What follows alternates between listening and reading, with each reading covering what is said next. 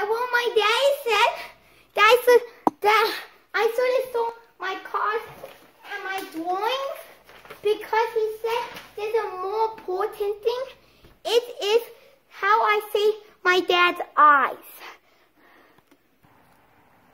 Yes, Thanksgiving, my dad asked me to put up the Christmas lights.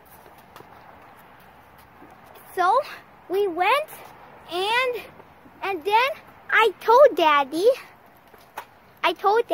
to put on his glasses because he will get poked by the thorns.